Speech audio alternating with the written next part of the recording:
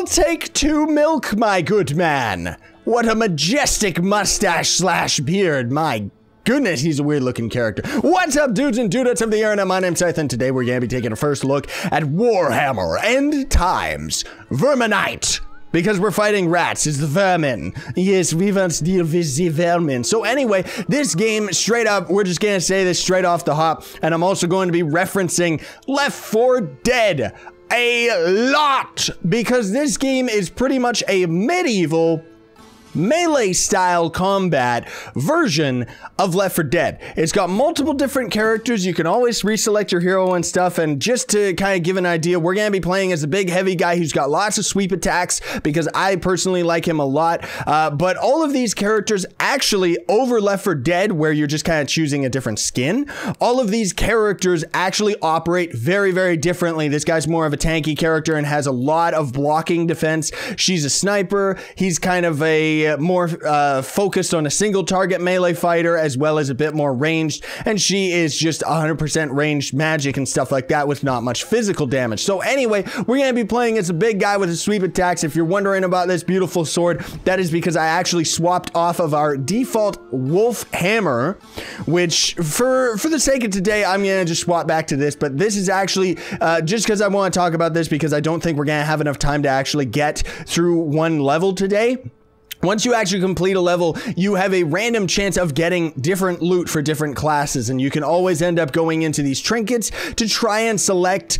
What these trinkets do is they kind of make it so that greatly increases your chance to find equipment for the Empire Soldier class, right? So we could end up using any of these to kind of choose our favorite, right? So anyway, the different types of weapons that you end up getting out of the loot not only can end up being fairly weak and stuff like that, but they can also end up being extremely cool. And I'm just gonna force the match right now and just start a game with bots, because you can always play alone, albeit I mean, it's a lot more fun when we're playing with other players, right? So the other thing too, normally I would skip out this loading screen, but I do have a couple things that I do want to talk about, one of which is again with the loot and the differences in the weapons, because this is something that I found extremely in depth and extremely awesome about this game. Is this guy's default weapon is a hammer.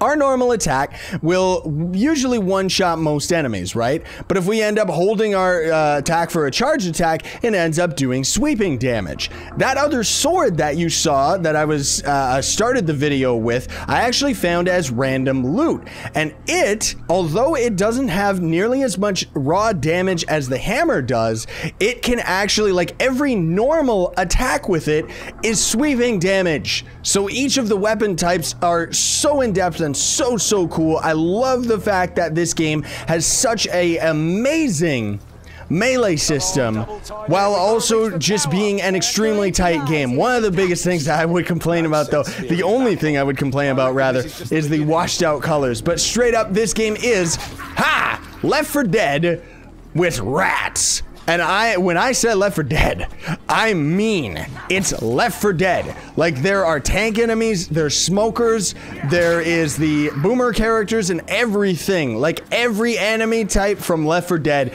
is in this game. And even the fact that it's 4-player co-op, and you kind of go through the area, and the game as well has the dynamic changing difficulty. Let me turn my own volume up a little bit. There we go.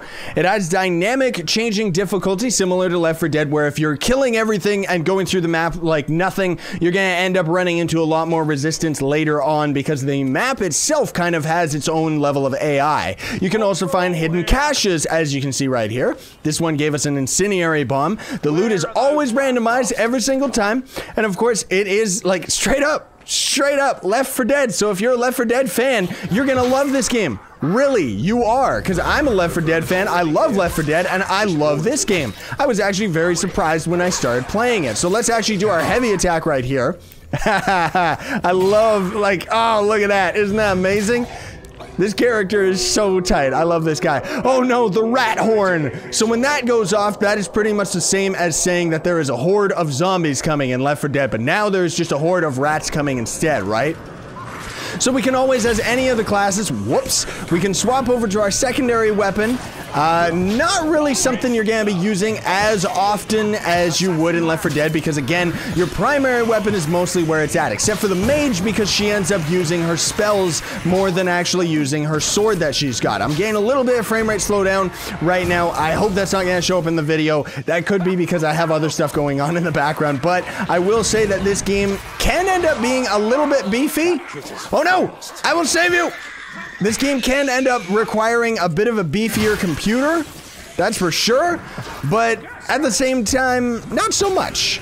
Not so much. I mean, my computer, oh no, Boomer! My computer is fairly powerful anyway, and I only am getting slowdown now that I'm playing this game at 2K resolution and recording, but otherwise it handles itself extremely well. Whoa! Okay, there we go. Got that Boomer as well. So what I wanted to say as well is you're gonna notice the hotbar on the right side of our screen as well has all the exact same things. We even have a meta kit where we left click to heal ourselves, right click to heal our partners, and it takes a little bit of a time limit before you can actually do it. And then this is a strength potion, as indicated by the fist. The only other potion that I've ran into is a speed potion, which makes you move faster, attack faster, everything. And then there's just a couple different types of bombs as well. So this guy, as you can see, we don't do that much, like, as I was saying, we only do real single target damage when we use our normal left click, but this guy, his sweeping damage is really where it's at. And you can either hold the left click until, bam, that was a fully charged heavy attack, which means that it's gonna cause maximum amount of damage. We can also always hold left click and let go at a time that's more opportune to us. So I just find it so gratifying using this guy, just knocking the enemies back and forth over and over, while my compadres usually end up killing and finishing them off. Now, of course, if we are using the hammer as this guy, we're not gonna get any of that beautiful gibbing that is like cutting them in half or cutting off their heads and stuff like that. And they got all the normal bells and whistles you would expect from a game like this, where it's like if you cut off an enemy's head, it can actually still walk around and attack for a little bit. It's very, very cool. Very, very exciting. They also have hidden caches around as well, so it does benefit you to go around exploring, because you will end up finding like more supplies of bombs and stuff like that. There are also tomes, usually 3 on a level as far as I can tell, and those tomes, I have no idea what they do, but I do know that they are a collectible, and you actually need, each individual character is going to have to grab a tome. So in this level, for example, there's 3. I don't know if there's more in later levels, because I haven't really played anything outside of just playing the first level over and over. Look at that, that's beautiful. So yeah, there's 3 tomes in this level, and you can only carry 1 tome at a time. So you actually are going to have 3 different characters carrying all the tomes. And as you can see right here, we got a lot more enemies starting to generate, because we're getting through this mildly unscathed without like dealing with much damage and stuff. We also don't bump into our characters, and oh my goodness, that's time for an incendiary bomb. Oh yeah. What is that sound of a ding ding ding? Oh my goodness, what are you guys doing? Are you taking damage?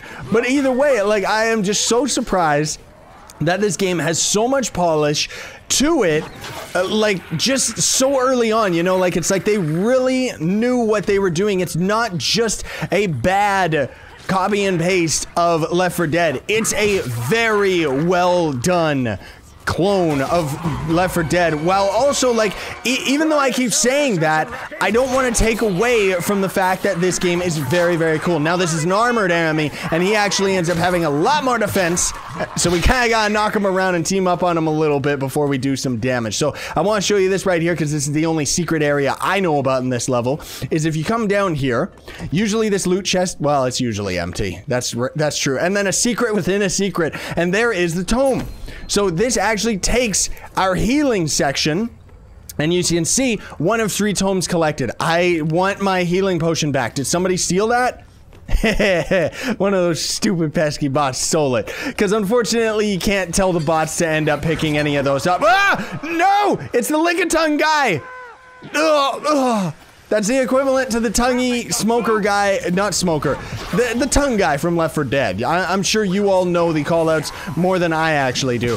Hello, rat man. Hello, other rat man. Oh, great. We got a turret guy over here. This is another different type of enemy, which I guess would be unique to this game. Look how cool he is. Look how sick that is. This game is so amazing, man. Seriously, I've just been having such a blast playing this game. It's a little bit pricey, but of course you're getting like a top quality game, like straight up. It really, really is an amazing game. And as you can see here, straight up Left 4 Dead, we can spot the ammunition for our friends, and that replenishes your secondary weapon. And it's just amazing. Like this game, seriously, I just really love it. I wish that there was a little bit more color to it though, just for my own personal taste. So anyway, you're gonna see right here, not only did we just get a horde coming in, but over here we've actually got a barrel that we need to carry over to a location. Very, very Left 4 Dead. Very Left 4 Dead, isn't it? These rats, of course, are usually, they're the weakest ones. The ones that kind of look like they're naked. They're like the weakest ones. You don't really gotta deal with that much damage from them or anything like that. So we could end up escorting them, but they're bots, so they typically aren't going to end up doing it, but we can bring this over ourselves. It's an explosive barrel, which means if we end up taking damage during this time, it will start igniting the fuse, and then it could actually potentially cause damage to us, or cause damage to the enemies.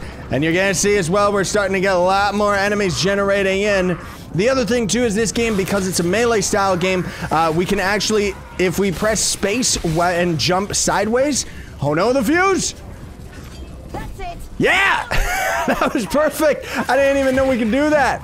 So yeah, there is dodging. So you can actually shift, like you just jump left, right, or backwards. If you hold up and right too, they actually make it so that you dodge sideways. You can actually go into the options and tweak a lot of the gameplay too, which is very surprising. But unfortunately, one thing you can't seem to tweak, oh yeah, is the speech volume of our friends.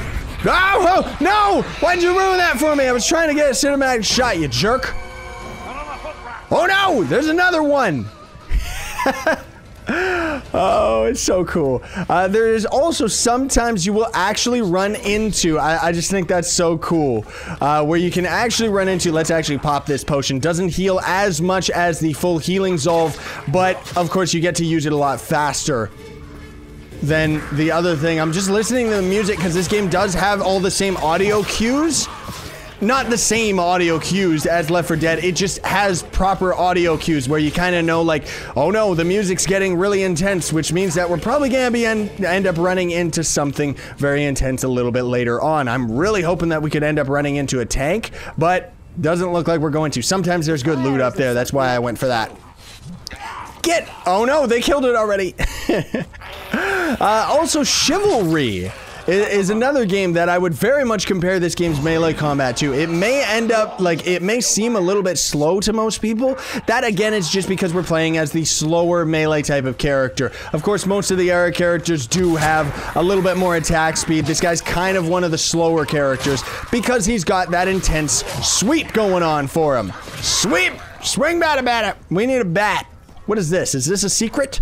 Yeah, so we're gonna end up just going up to this next area, and then we may end up calling it for this first look, just because the levels do tend to take the same amount of time as the Left 4 Dead levels. At least this one does, where it takes maybe like 20 minutes or more, depending on the group and depending on how you actually go about things. But I'm hoping.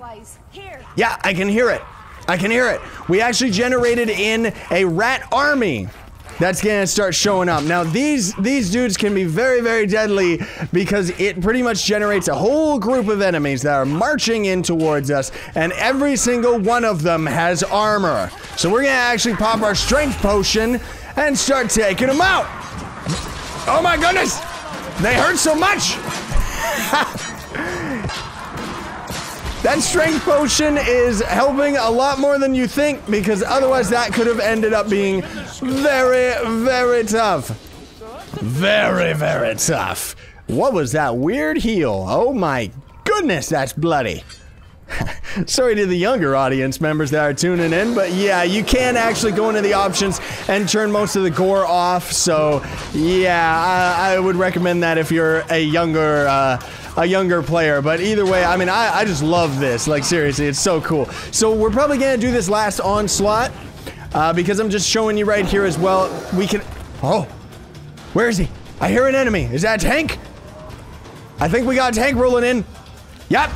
Yup. We got a tank. This is gonna be perfect. Oh my goodness, yep. He's a tank. He's a tank. He is beautiful. Ah! He's got that knockback though. Never mind my knockback. So just as you would expect, being a tank means that he's very, very difficult.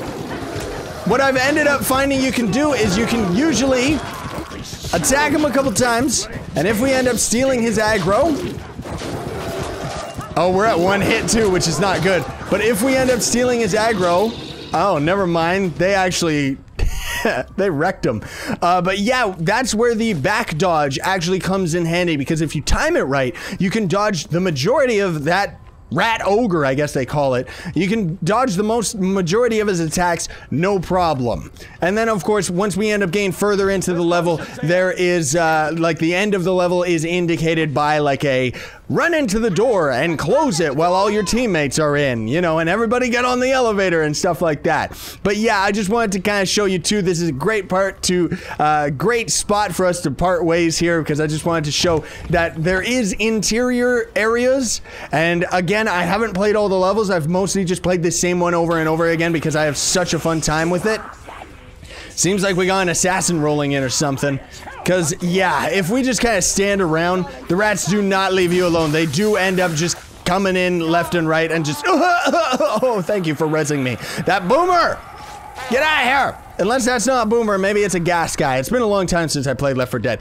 Thank you all so much for watching. I very much appreciate it. Links will be in the description to everything that you could ever possibly want with this game. It's a fantastic game that you can pick up on Steam, and I think you can pick it up on their website because they do actually have their own launcher as well. But either way, it's a great game, especially if you got friends to play it with as well. Thanks for watching, everybody. I would very much appreciate it if you found this video helpful, and if you enjoyed it, to duke in the like button, share, favorite, or subscribe to join Team Pixel. Sayonara and stay epic, everybody.